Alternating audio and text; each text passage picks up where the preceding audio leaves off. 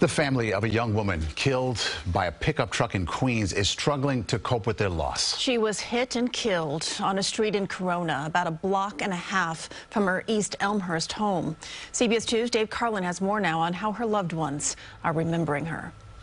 That's the way that we will remember her, a loving and caring, sweet girl. Sara Perez was 18 years old, killed walking home from a store where she had just bought a case of canned food for her 10 cats, many of them strays she found. She would nurse, foster, and place them in homes. This surveillance video shows her a block and a half away from her home Thursday evening.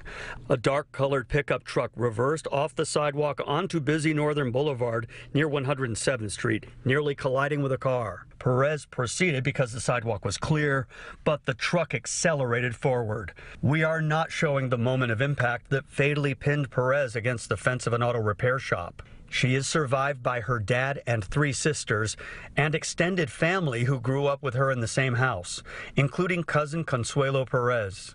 The cousin was with other relatives who brought a balloon and flowers to this place of shock and sadness. And one of her goals was to be a veterinarian. She breaks my heart so badly. Ingrid Martinez, who runs a deli on Northern Boulevard, says she is forever haunted by what she saw near the front of her business. When I saw the girl laying down on the ground, she said she watched as this bystander in a red sweatshirt yanked the driver out of the truck. As soon as I saw him, I knew he was a kid. He was like 16 years old.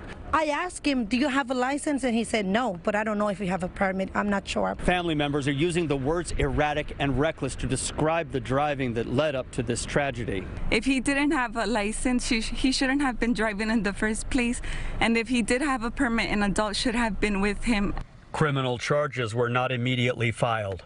Witnesses told us the teen driver said he was on an errand to get his father's truck fixed, but learned it was too late in the day to get the work done, so he was leaving.